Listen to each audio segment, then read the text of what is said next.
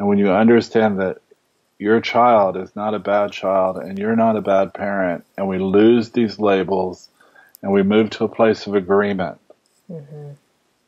huge things are possible. Hey you guys, Irene Lyon here, and welcome to this video and the chat that you are about to listen to with my colleague and mentor, Steve Terrell. Now Steve, he'll introduce himself in the video, but to give you a little bit of background, he primarily works with children and infants, teenagers, and their parents, helping them when they have been through all the professionals, all of the professional helpers, psychiatrists, psychologists, specialists, because of behavioral issues, because of concentration problems, ADD, violent acting out, behaviors that aren't deemed appropriate for our civilized society.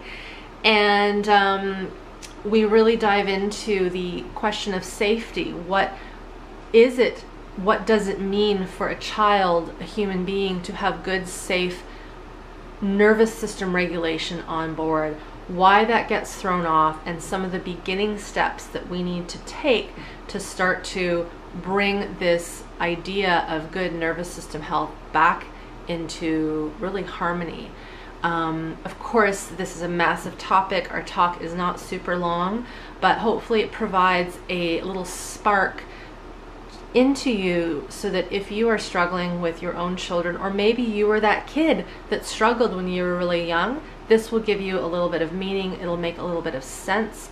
This is also for the parents who feel like they've totally screwed up their kids because they now realize that their own personal trauma, their past transgenerational trauma, how they were when they were carrying, say, maybe baby, they were stressed, conditions weren't the best.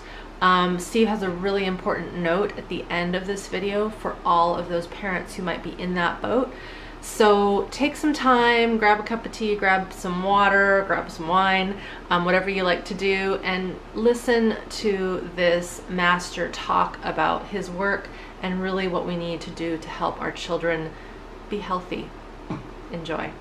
One final note before you dive in. I wanted to put this in before rather than after, just in case there's a bit of confusion. Now, Steve and I could have talked for 10 hours, and of course he has a time limit, I do as well.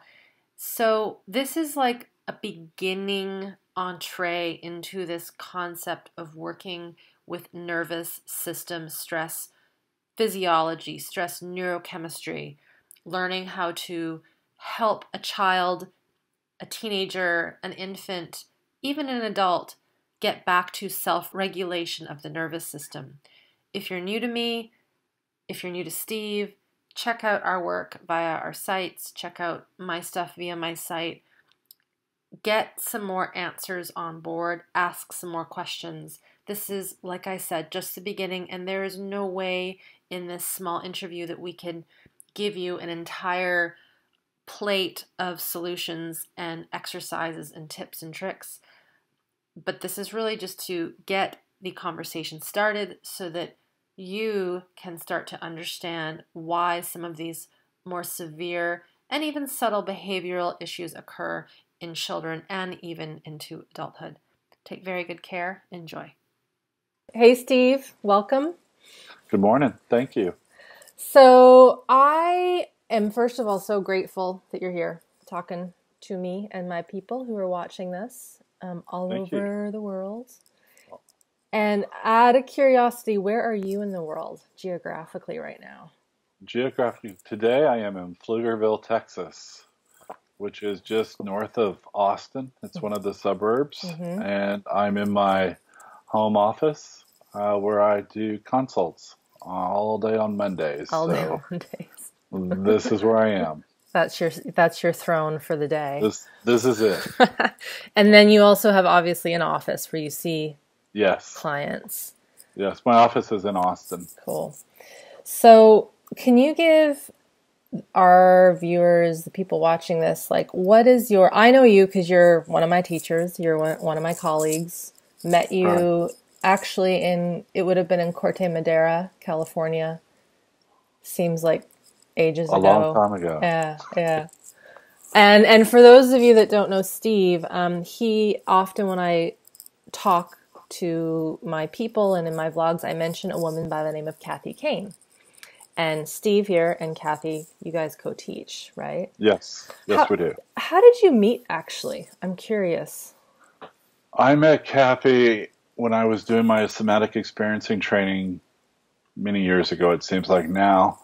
She was doing the advanced level, and I met her at advanced. I liked what she was doing. I wasn't sure, but I liked what she was saying. And I thought, this person is different, and she's coming from a different perspective than I'm used to. Yeah. And so immediately, like 2 weeks after I finished, I was in Victoria, British Columbia, taking her touch skills class. In the very first, immediately I was there. You were boom. I was boom.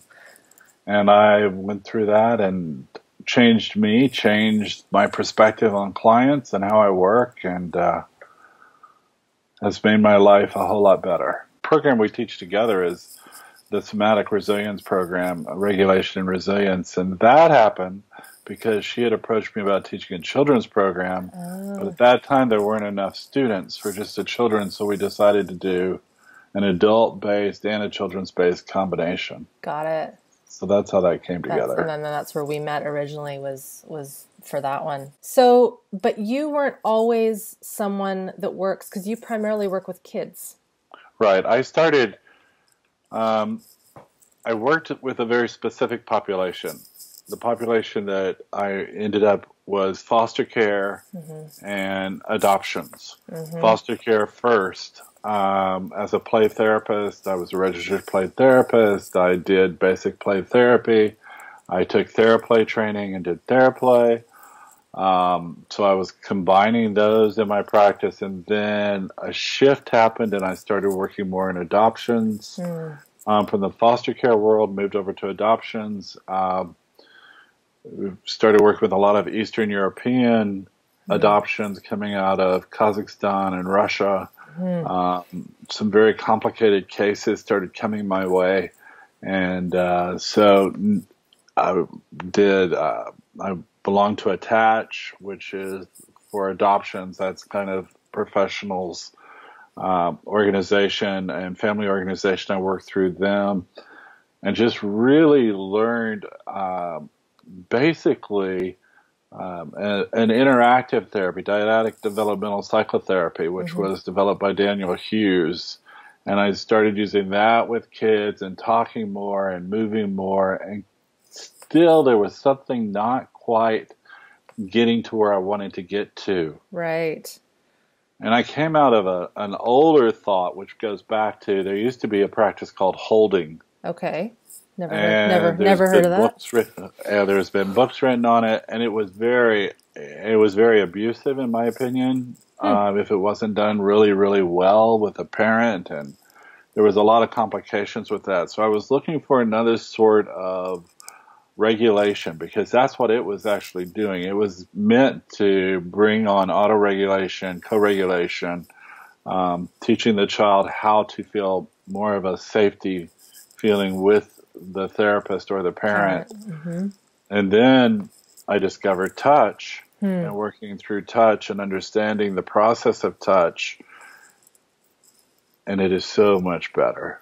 So much better. Yes. So just to go back, holding, is that like, when you say it to me, I think of like literally holding.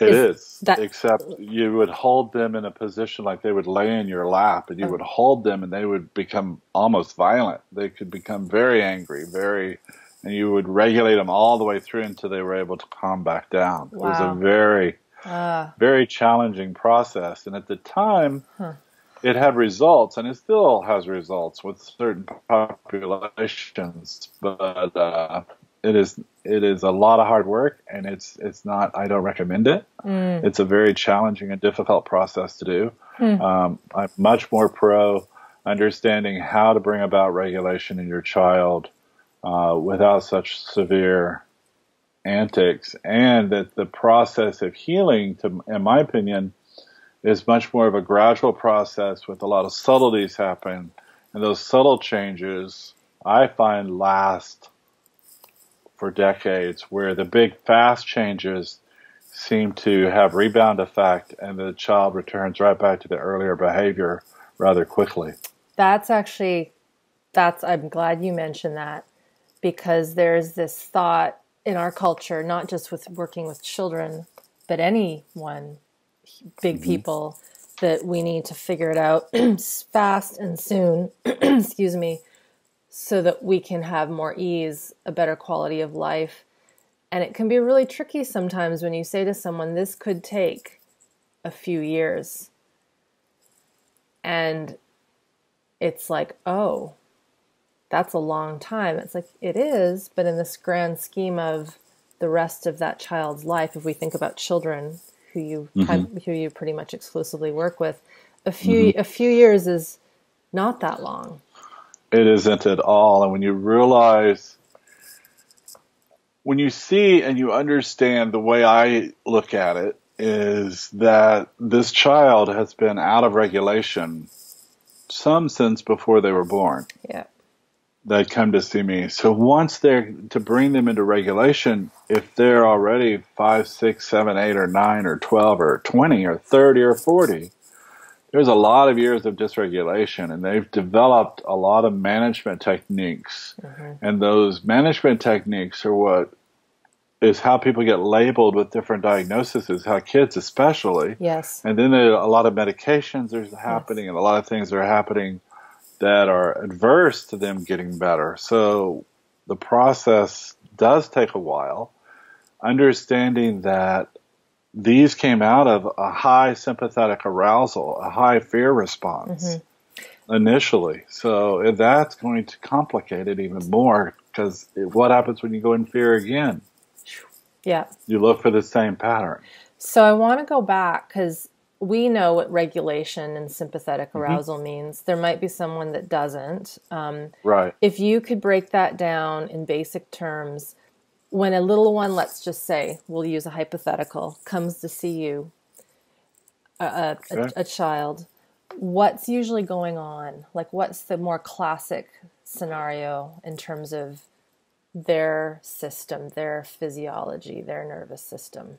Good question, Irene, because most of the kids who come to see me, I'm very rarely ever their first therapist. Right. They've already been to multiple therapists. They've been to multiple types of psychologists. They've been to a lot of different venues before they get to me. So when they get to me, it's almost always some behavior that's interfering with their activities of daily living. Right. Whether that behavior is they can't get out of bed, they're throwing things, they're hoarding food, they're not able to sit in their seats at school, they're sexually acting out, they're emotionally short-fused, their parents can't take them out, they can't go to the movies, they can't sit through a movie, a lot of them. Or they're just nothing. They're not reaching out. They're not enjoying life. They're just kind of flatlined. And usually it's always behavioral. It's something that the parents can't tolerate. Exactly. Is why they're coming in. It's, they're tolerating it.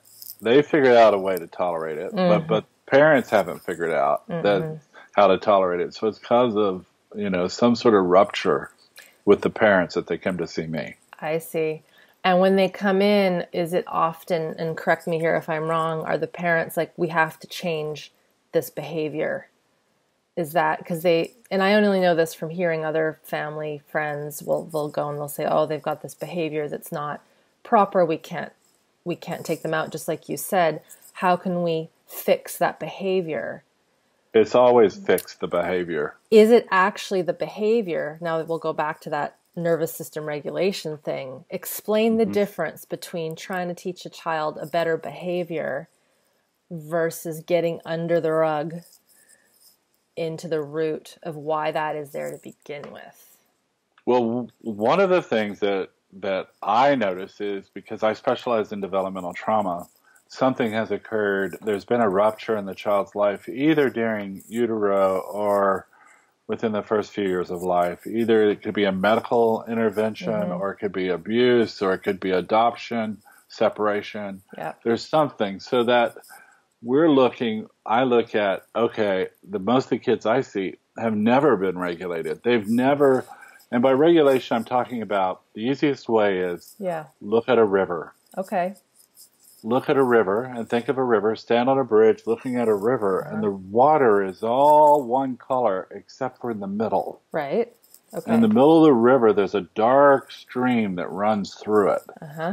That dark stream is regulation. Okay. The outer parts of the river where the water is more rapid than hitting the walls or the edges of the rivers or the rocks, that's the dysregulation. Got it. And over here, there's this whole area where it's like backflow, where the water isn't moving at all. And that's more of a hypo response to the sympathetic. It's going down into the lower part of I'm not moving as fast, I don't feel as much. That's the child who walks outside at 40 below zero and they don't have a coat on, they don't feel the cold, they're not noticing, they're completely unaware of their environment. And so looking at it, I want to bring kids back into that stream or that window. We can look at a window and call it a window of tolerance. Yes. Where we get alerts and then we go back down, and that's sympathetic and parasympathetic arousal. It goes up with the sympathetic, down with the parasympathetic when everything's okay, and there's little bursts of those. And we get them all the time. Everybody gets them. Yeah, of course. It's whether or not they're within that regulatory space. Right. Yes, in that window of tolerance or in that dark part of the river that's running through. And that they can come back. So there can be, stressors in the day, which everyone... before we got on the call, I was telling Steve about some ants that are in my bathroom last night. That got me a little aroused. I'm on the edges, but then I brought myself back into the middle. Right? Yes, you knew how to do that, but a child might use behavior. Okay. And they're going to push that down. If you think about an arm board that rises up, and this spring is up in the air and it's outside the window or that space of regulation, they stack stuff on top of that to push it back down and hold it down. They want to hold it down because if they can hold it down, then nobody's going to notice and they're not going to have those same sensations, which don't feel good. Yes. And so that's behavior. They're using management skills, which is normally biting, kicking, screaming, fighting. And they're using those to push them down. And it's hard for parents because, one of the things we're talking about what parents complain about, I get to complain a lot of times. I don't understand.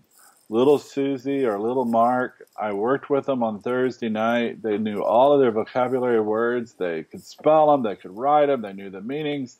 And they go to school on Friday morning and they fail the test. Yeah. The parents are like, how does that happen? Yeah. And they're so angry about it when they come to see me. And I have to explain, when that arm is coming up, they're not safe. They're feeling any sort of safety issue and it's rising, that the IQ begins to drop.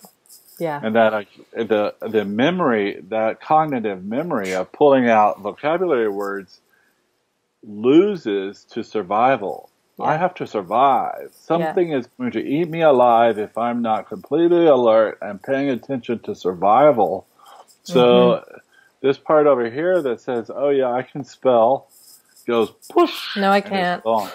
Not at all. Not at all. Okay. So this is really good. This is important. We know this information, obviously. Yes. You just said a few keywords, safety. Yes. So I'm going to paint a scenario. So say you have someone who is adopted or a person's own child in their house. It's safe. There's food, there's shelter. Mom and dad are not, abusive in any way.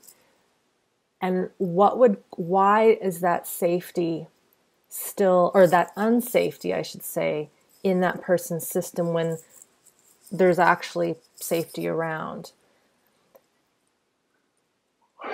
That's when we think about safety, you're thinking as an adult. Yes. Thank you. A child's safety is a whole lot different.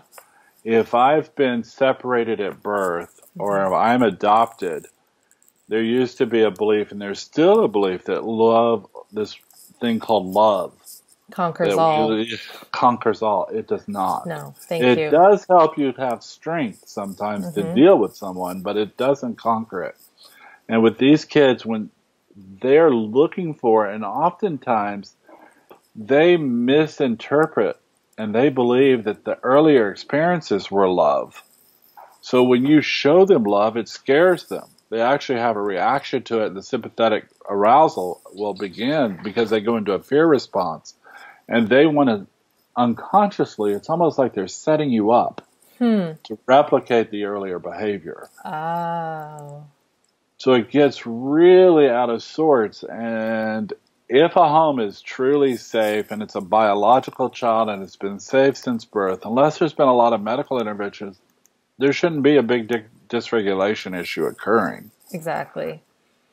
They should be feeling safe. So there's the next question, or the next piece. So there's two pieces to that, because we've been mentioning adoption, children that were literally taken away from their biological mothers in probably unsafe circumstances, like in Eastern Europe, like you said.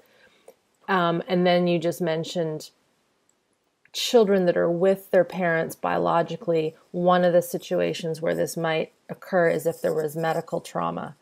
Right. I just want to put a little piece on that, because this is often a question that is not asked to parents when their child's misbehaving, and they never connect it to the dentist.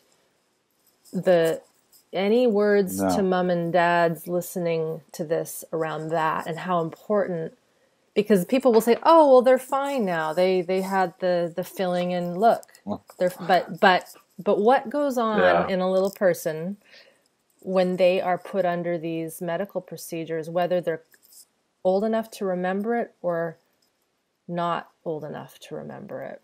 It doesn't matter if they're old enough or not. The body remembers it. Okay. And the body's going to hold that memory. The body doesn't ever forget. It holds on to everything that's ever occurred. And so if the body's remembering it, that child's going to have a reaction to it. Yeah. Especially, babies that are in NICUs, those babies that have 3 or 4 months or 3 or 4 weeks in a NICU of separation, we see even greater. I teach parents, I say, think that you are NCIS, and you'd have to be American television to know NCIS. What's CIS? But it's a forensic show. Okay. Where they're looking for forensics of who did what crime.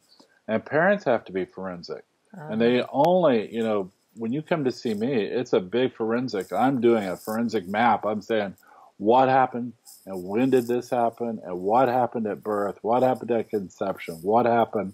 I want to know everything possible. Mm-hmm. I want to know everything. Mm-hmm. And you have to be forensic. And then you start putting the pieces together and you go, oh, okay.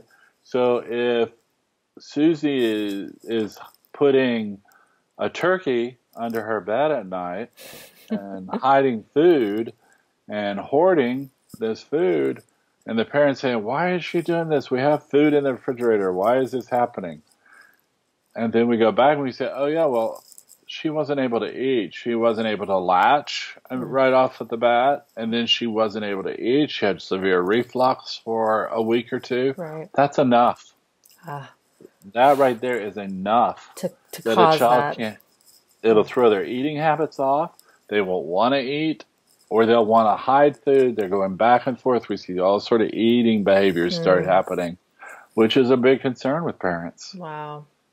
So even if the trauma wasn't like food related, it could be being in an incubator, maybe some feeding tubes where they were getting nourishment, but it wasn't this organic, I'm hungry, where's mom's boob or where's the bottle? It was very disturbed. And it's not coming through the oral if it's a feeding tube. Oftentimes feeding tubes are coming the other direction. Exactly. So it's not going to have the same effect. But the long-term effects can be pretty devastating on a kid. Got it. And that kind of early trauma, let's say they don't have an eating disorder later in life, could also come out as what we would call classic anxiety. Oh, yeah. Yes. Definitely anxiety is the big one.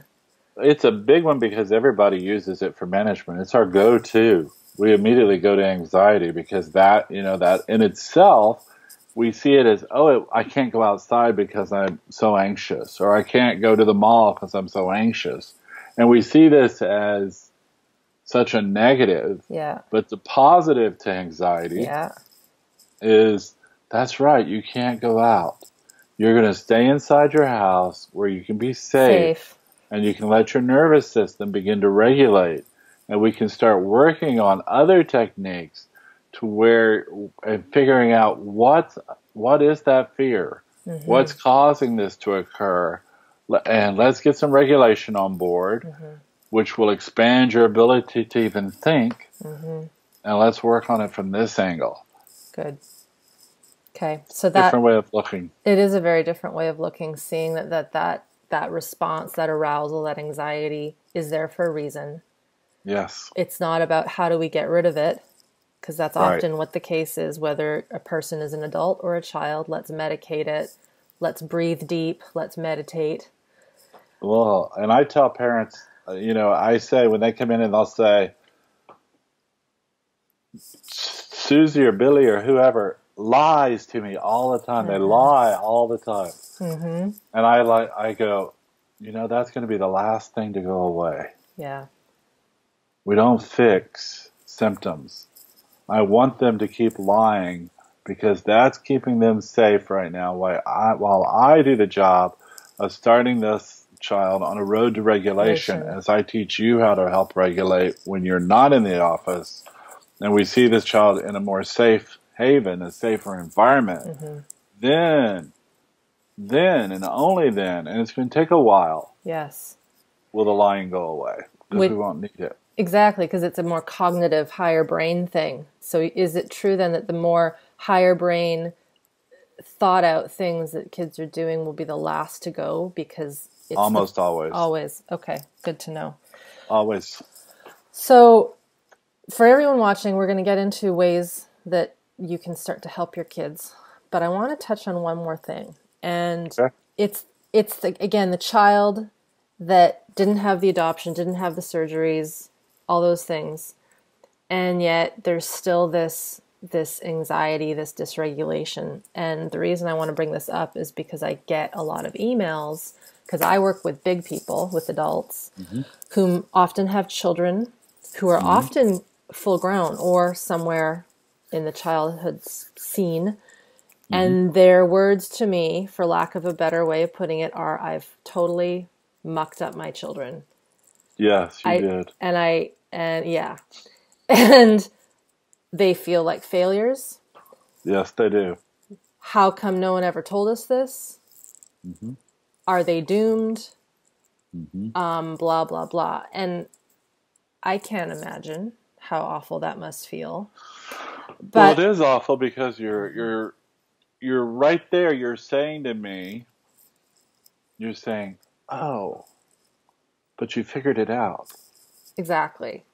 You figured it out. We're not hopeless. No. We're not helpless. You got to my office and you figured out what you did wrong, we're going to work on you too. Almost all the parents of kids and, any adults I work with, even though there's not as many number-wise, they all, we're working on regulation. And what I want to know is what's triggering them. I want them to make a list. I want to have this information coming from them, and that we'll work together as a team to change some epigenetics. It's not just this generation. It's multiple generations. Yeah. Because we are raised by who we raise, and we act and raise like the person who raised us. Exactly. So that whole circle of life keeps getting us, and it takes a lot of work. It's a big commitment. It is a commitment. And the reason I wanted to bring that up, and maybe I didn't mention it for those listening, is that if we've given our children everything they need, we've even loved them and held them and nursed them. And then there's this thing of, well, what? There's still this, the child still feels unsafe. They're still acting out. They're still colicky, all these things.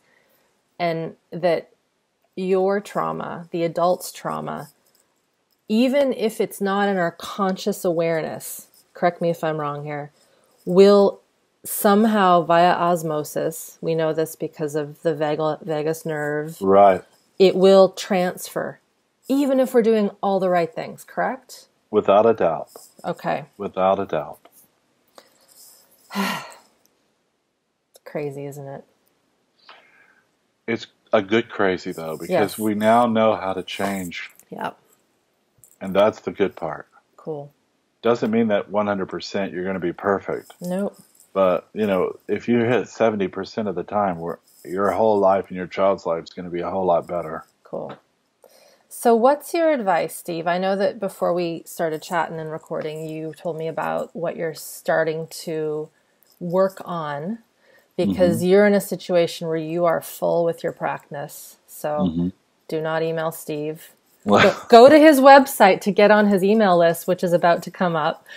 Yes. But you're wanting to create something for parents. Tell us about that. Okay. My website's www.austinattach.com, in case people are looking for me that way. But what I'm looking to create is a training program where parents can fly in, or I'll go to California or to Canada or wherever I'm going, or in Japan, and we'll work with parents directly, not professionals. This would be a parent training to work on some very specific things in regulation through touch the parent can do with the child, where the parent can come in and understand, if I just touch my child's feet, they're going to be, and I'm calm, my child's going to begin to become calm. So that's something that's coming. It's in on the horizon. That kind of program. I work with parents a lot. Hot water bottles, the old kind of hot water bottles, the rubber ones. Yeah. Not too hot, but warm. Putting them under a child's kidneys at night, under their back, putting them kind of in that V where there's one under both kidneys. Yeah. You know, buy two of them, put the child right in the middle. Begins the process of their kidneys and their adrenals regulating down. Understanding that the adrenals are so powerful in our arousal states. That's where, you know, a lot of cortisol, those things are coming from. So we want them to relax. Yes. Teaching parents how to do that. Teaching them how to use weighted blankets. This has become a trend recently. I keep seeing more of it. So there's lots of places online that tell you how to make them, and they're a whole lot cheaper to make than they are to buy. Yeah. So there's those, you know, teaching parents the importance, because kids who aren't regulated, it feels really good to be under a weighted blanket. Yeah. And calming them down, teaching parents how to turn the lights down before bed in the house, turning off the television, turning off the cell phone, sitting with the child next to you on the couch and saying, okay, turning the lights down. We're getting close to bedtime because there's so many issues around sleep. Yes, there are. It's very fearful. So we start slowing things down, but doing that in the family living area, which makes the house safer. And then go into the bedroom to read the story and making it quieter. But we want to make the house safe. That is such an important distinction. Oh, showing kids that you lock the doors at night. So many people lock their doors after their children are in bed. Do it before your children are in bed. So they see things such as Santa Claus coming, the Easter Bunny, all of these things that we have, these visitors, are very scary for a child who's been adopted or separated. Very scary for a lot of kids who's had a lot of medical trauma, because it's like, I'm going to be taken away. Stranger. Teaching parents how to put things, gifts on the porch or in the garage, have them arrive there. So we're going to leave the garage door up. They can be in the garage, and then we'll bring them into the house if they're coming from a stranger. Or the Easter basket can be outside and brought in, and being able to teach parents that those are scary, scary things, that somebody's coming down your chimney. That's not a good thing. No, it's not. Not a good thing for a child who's been abused. Interesting. This is another strange person, a strange man coming into the house at night. Doesn't matter that he's bringing gifts. Yeah, especially if there's been any sorts of abuse, because an abusive child oftentimes are given gifts not to talk. Right. Right. So we have all of these little quandaries here. So, with the population I work in, I really want safety. I want your house to be safe. I want your windows locked. I want your doors locked, where your child sees that you're doing everything possible. Got it. Then to be safe. Thank you for adding that in. I never even thought of that. That has never come up in our trainings, actually. But I think of, the bedtime is such a stressful time, even in a good situation. And Right. Often it's forced, like it's about going into their bedroom, being in the bedroom, but it isn't about that entire environment of the space. So there could be mom, another parent that's off working, doing lots of high arousal stuff in another room, and another parent is trying to get that baby to sleep or that child to sleep, and that's why it's not working. Not working. They both need to quiet down at least 20 to 30 minutes before the child's going to bed, and have that way the bedroom is not a separate part of the house. It flows into the living area, flows into the hallways, flows into where the parents are, and everybody's going to feel better with that time to just go into even meditation, quieting down for a few minutes. Yep. Some easy music, that kind of thing. Easy music. Cool. Well, that is a gem. Thank you. My pleasure. Thank you, thank you, thank you. And everything I will link below, your site. I'll also link some stuff on adrenals, because you mentioned it, for those who may not know what that is. So I'll put that below this in the YouTube video. Okay. And what would be some final words that you'd love to offer to parents who are feeling like they've just completely mucked it up, from your heart, from your own? Well, from my, of course, I'm a single dad with 2 boys, and I have made more than my share of error over the years. And it's so easy when you understand what's really going on with a child, when you have the full picture, when you have the whole blueprint. And it's not just, okay, we're over here talking about this or that, or trying to figure out, but have the whole holistic piece come together. And when you understand that your child is not a bad child and you're not a bad parent, and we lose these labels and we move to a place of agreement, huge things are possible. Huge. Just takes time. Thank you. Thank you.